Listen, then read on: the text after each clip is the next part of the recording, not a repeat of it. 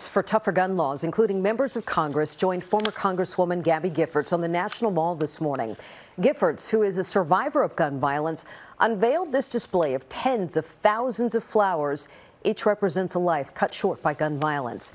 News 4's Mark Segraves has more on the call to action.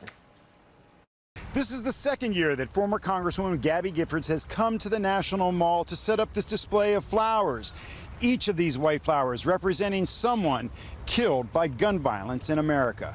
The white flowers displayed in the shadow of the Washington Monument, each representing one of the lives taken by guns in our country each year. When Giffords started this display, the number of people killed by guns averaged about 40,000 a year. But these orange flowers now represent the increase of an additional 5,000 deaths last year. Giffords, herself the victim of a mass shooting, joined the voices calling on Congress to enact tougher gun laws. Now is the time to come together, be responsible. Democrats, Republicans, everyone. We must never stop fighting. Fight, fight, fight.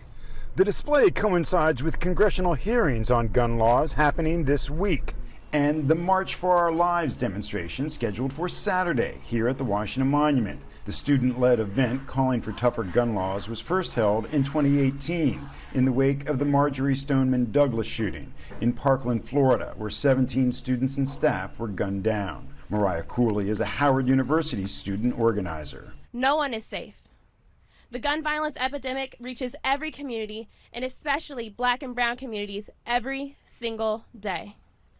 From Columbine to Parkland to Buffalo to Uvalde, we are the gun violence generation, and we shouldn't have to be. Whether it's the flowers here on the National Mall, or outside of a grocery store in New York, or an elementary school in Texas, Americans are grieving, and many are frustrated. And I'm fed up watching people die across this country from preventable gun violence.